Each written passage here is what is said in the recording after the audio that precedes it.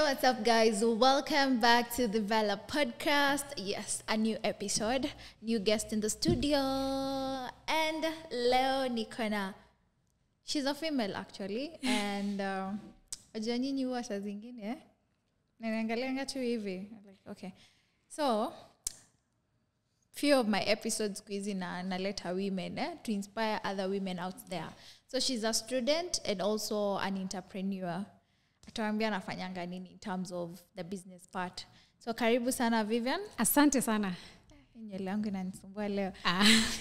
Rembo lazima. Tell us your name, what do you do? You are also a student. Tuambie unasoma nini? So basically my name is Vivian Mwende. Sio Kayani. Mimi ni Mkamba. Yes, from Makweni. I'm a student at Mount Kenya University. I am taking journalism and mass communication at once. Unajua kuna journalism na kuna mass communication na kuna zote mbili. Yeah. So I'm doing them both at once. I'm also in business. My business. I'm a business. I am an entrepreneur. Manze. Business lazima. So I deal with kienyeji eggs. Nafanya biashara my kienyeji pale Marikiti. I know wale mtangalia I'm not a new face koingine saizi. So aside from selling my kienyeji hapo Marikiti, that's the depot. But I also supply kienyeji eggs in Naivas, Mombasa and Nairobi, but right now kiasi Nairobi I've taken a break kwa sababu sometimes inafikanga zile seasons where the supply is less but the demand is high. So tuko kwa hiyo duration ya where the supply is less but the demand is high. But kidogo tu tunangoja market hit vizuri turudi. Kabisa. Unaongea kama mtu mwenye kwa biashara sana. Hebu tell me, how do you manage to handle the school life and also the business part? I will tell you for a fact that kwa watu wengine itakaa ni ngumu, but if you have the zeal to do something, you'll definitely go for it.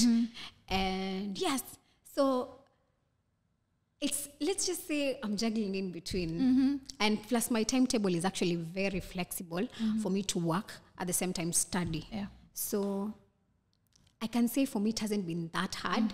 It's actually been simple. So umesema you deal with kienyeji eggs. Yes. Do you have a farm of it? Ama ni plus unachukua then you come and resell it again? Oh, okay. Sawa. You see, when you're dealing with kienyeji eggs, haziko in extra large production as compared to hii mayai nyingine mnaitanga mayai ya dawa. Ama broiler. So utapata like supply hiyo yake huwezi tegemea shamba yako peke yake. Yes, we do have a farm in Makweni.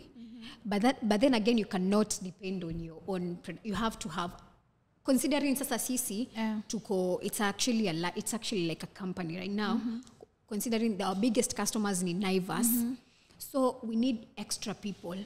Kwetu production ikienda low, we need others. So aside from us, depending on our farm, we also have extra suppliers who supply us with eggs at a convenient price. Nice. So have you always been an entrepreneur? Yes.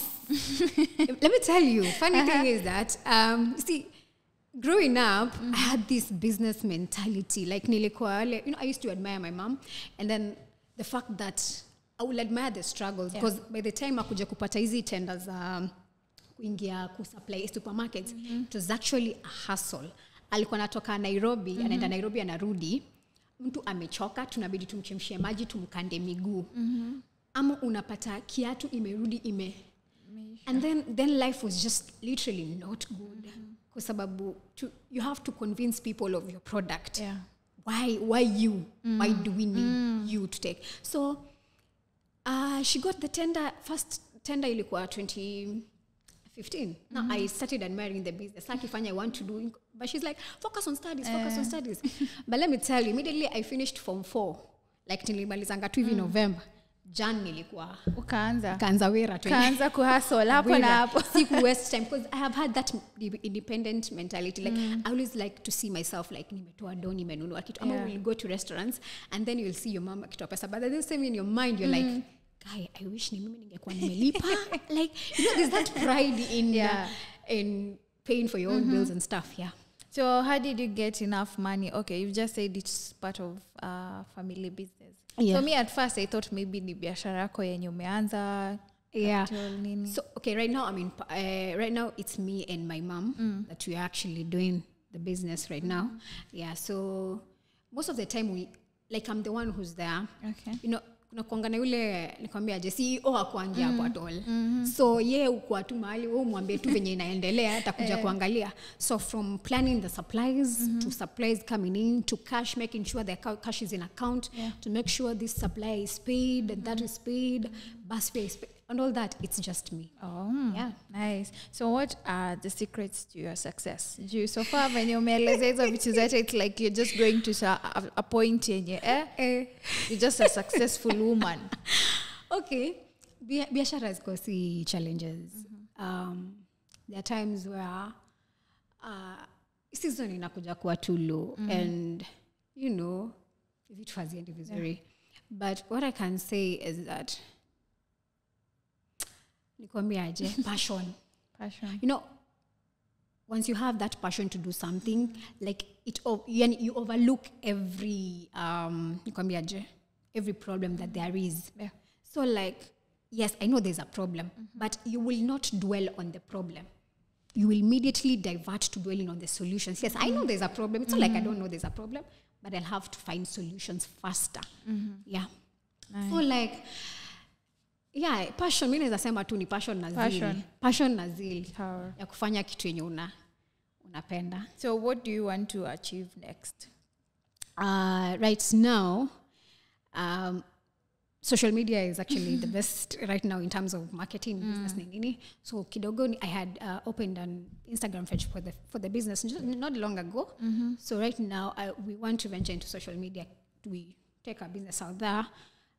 My goal actually, it's just not kufikia Naivas alone, but rather opening supermarkets. I admire Isinya on how any shop yenye inafunguliwa, wako. Hadi nilikuwa juzi Naivas and I was like, Isinya ndo hiyo.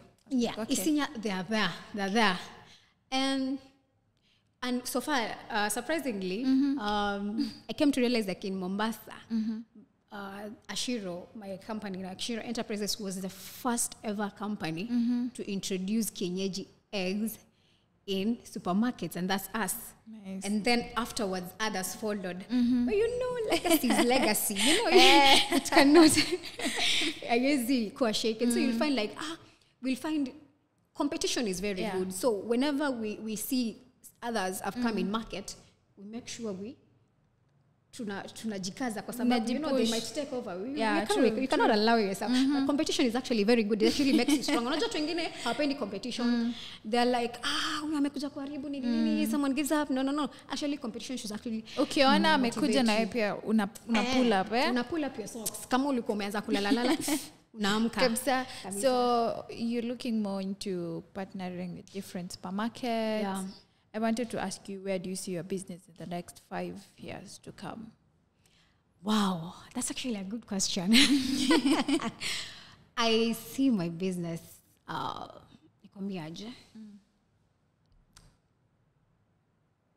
something worth to talk about. Okay. That's the simplest way I can put it. We've had this thing a lot. We need something else. we need kabisa. I'm not standing senior, but the fact that I'm checking is that I admire the zeal these people have. So where I see my business in the next 5 years is just something. When you talk about kienyeji eggs, you see Ashiro Enterprises. Kienyeji eggs, Ashiro. And I'm thankful to God because I feel proud whenever I sell eggs pale, or aside from supply, nauza retail, wholesale.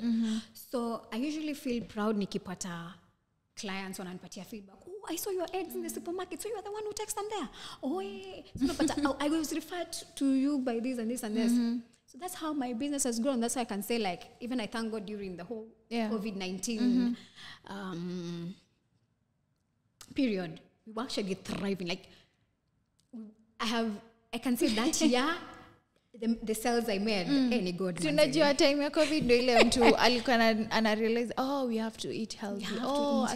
And people shopped during that time. I mean, anyways, the people who really benefited, and I can say Ashiro Enterprises is one of them. Nice. So, ukiangalia sahi you're into business and you're still in school, Cindy? Yes. So how do you deal with that? You being in school, you're still doing your business? Yeah, okay. I love what I do. I love media. I have a passion for media. Let me tell you. You know, even when in school, in school I used to be, back in the days I used to be a deputy school captain in St. Albertina Girls and Makweni. So you're like, you know, those, you give regular speeches during assemblies, and then you hear somebody, I remember one day from one called me, and he was like, hi Vivian. I was like, hi. I was like, you know, I feel like you can be a journalist. I was like, pardon. Sasa hiyo akili yangu imeenda kwa mimi ni doctor nini. But I knew it was within me. Like, I tried to suppress it. At a time nilimaliza form 4, that there are people talking to me about media. I'm like, unajua nini? Acha nifanye hostess. Hostess kazi yangu ananiuliza, wewe unataka kuwa conductor wa ndege? Na mwambia wewe ni conductor wa ndege. But anyway, finally I made up my mind and I realized I have actually a passion for creating random videos. I will just do something stupid. You guys record me. So naanga mtu anafanyanga tu jinga tu hivyo. Na record and I'm like, nitumieni hizo video juu simu yako iko na high quality. Then after that I just picture something I can do with that video and then paginate it into something. Nice. Yeah. So you still want to be a journalist? Definitely. Come on. That's something I can never stop doing. I love cameras. Mmesikia hiyo? Directors out there, tuko na mtu hapa potential tunafaa kumemploy. So that has been it, Vivian. Thank you for coming. One last thing you can share out there. You being a student, you having a business. I know kuna students out there, kuna wenye ni students, kuna wenye ndo wamemaliza, and they really don't know what to do juu sahi kupata job. It's very, very, very, very hard. So what advice can you tell them? Okay, basically what I can tell them is that being a student should not stop you from doing what you want. Okay, I have had cases where parents are insisting on maliza masomo kwanza alafu ndo uende ufanye kazi. That's actually putting hiyo ni mentality mbaya unaeka kwa mtoto. Kwa sababu let me tell you, someone wants to explore something. Unamkazia huyu mtoto, this kid cannot do anything further than like kusoma. And then you like, this person cannot even know how to vent for themselves. So kwa akili yako unamwekea the idea, nitamaliza shule then I'll get to work. If you have if you're thinking of doing something right now or a hustle, go for it. I will tell you, work with passion. And also put, as a student, hata ukiendelea kusoma, it doesn't mean that just because I'm studying this, I'll end up in that that sector. No, you can actually end up in something totally different. By the time unamaliza kama kuseme career ya IT, you're in totally different things. Maybe you are in fashion, you are in business. And that's how people grow. So go for it. I mean, let nothing stop you. And then mentality ya shule sikufunge sana. Grow yourself. Do research on what you can do. Because, I mean, you have potential. Umekalia potential. Kwa nini?